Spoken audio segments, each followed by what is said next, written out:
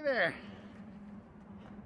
and welcome to Walking with God, where I walk and talk of beautiful and changing truths, which are the same yesterday, today, and forever.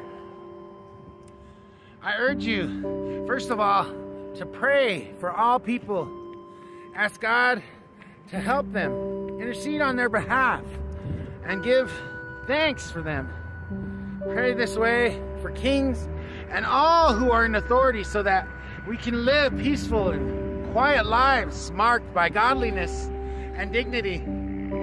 This is good and pleases God our Father, God our Savior, who wants everyone to be saved and to understand the truth. For there's one God and one mediator who can reconcile God and humanity, the man Christ Jesus.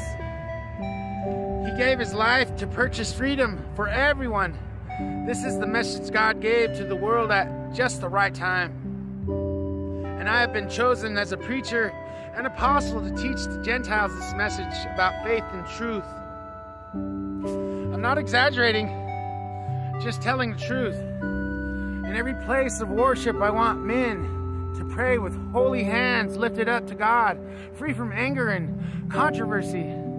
And I want women to be modest in their appearance.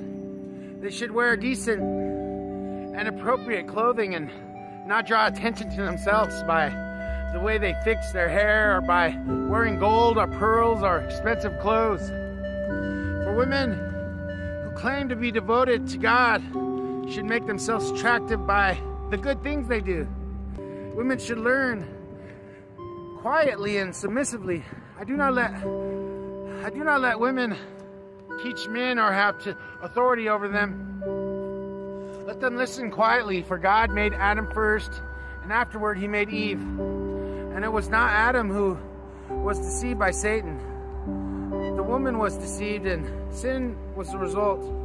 But women will be saved through childbearing, assuming they continue to live in faith, love, holiness, and modesty.